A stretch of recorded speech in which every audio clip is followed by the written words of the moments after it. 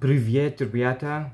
How are you? I hope you are having a good time anywhere in this world, and welcome back to the Infinity Experience. It's Infinity talking to you from Kiev.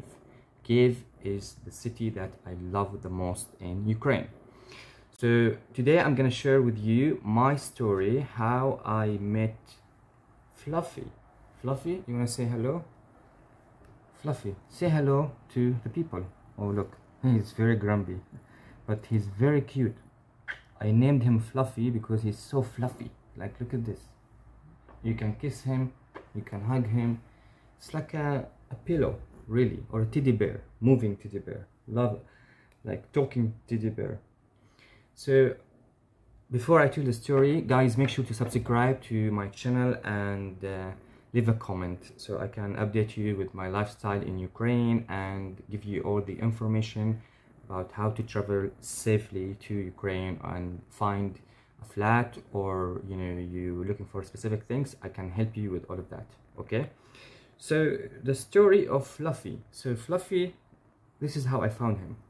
2 weeks ago I was walking in Krshatik Street and I want to cross the other side, so I went downstairs and there's a tunnel inside. If you've been in Krshatik, you understand what I'm talking about, and you will see like these people selling stuff, like everything, like food, groceries, you name it.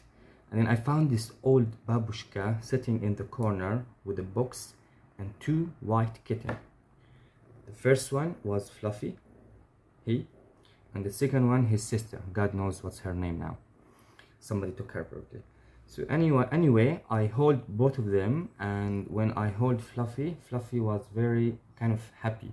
Now I'm not sure what's going on with him, but Fluffy was very friendly. I loved his personality, and Fluffy is a Persian cat.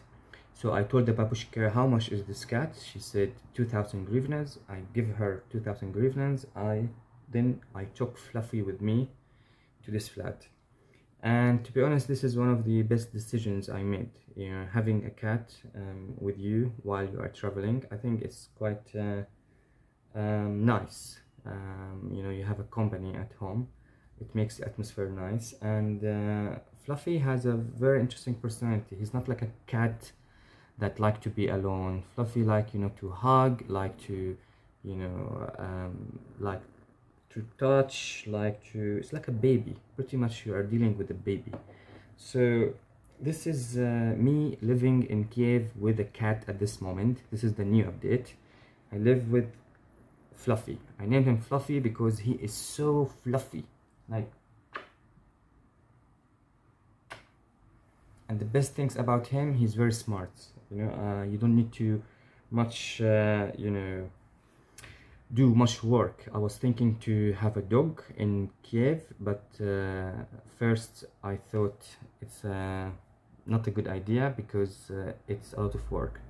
So I thought I'm gonna start with a cat. So now I have a Fluffy, but in the future, if I decided to settle in Ukraine much longer, I might want to get a dog as well. I already have a dog in Montenegro.